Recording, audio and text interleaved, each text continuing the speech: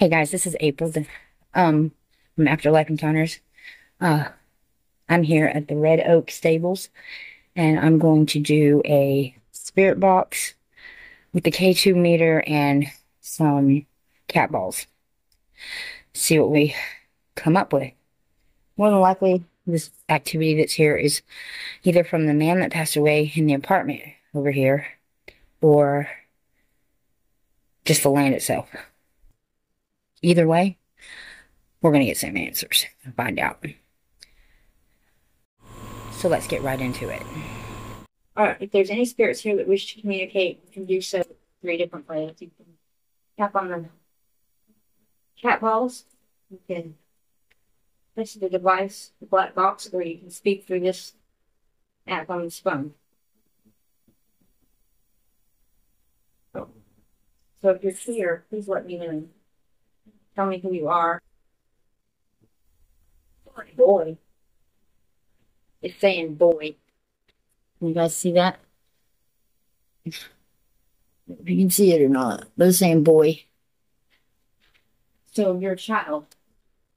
Can you tell me what your name is?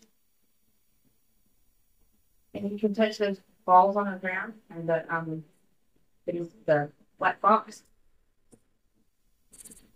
Show me that you're here.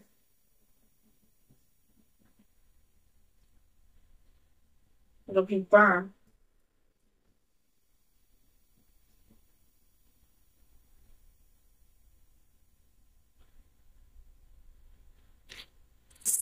Now these stables have been here very long. Probably about 30 years. I guess that's a long time, but not long enough to really see a whole lot of tragedy.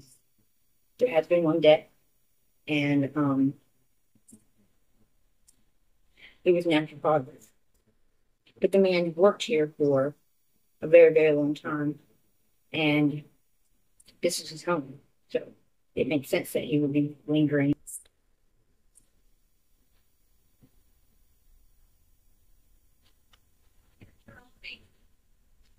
You're here always.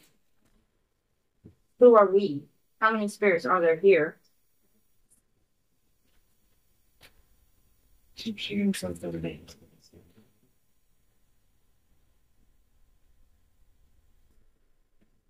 What to do?